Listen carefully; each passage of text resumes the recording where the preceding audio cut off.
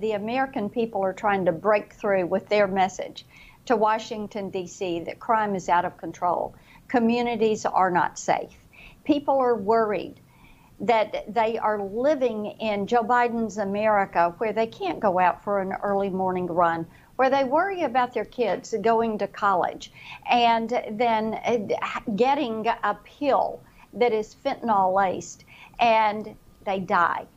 These are real problems, real concerns, and I've never seen an issue with moms like this where they're saying crime is out of control and the federal government, the Department of Justice, FBI, our intel agencies, our law enforcement agencies need to make dealing with crime in the streets a top priority.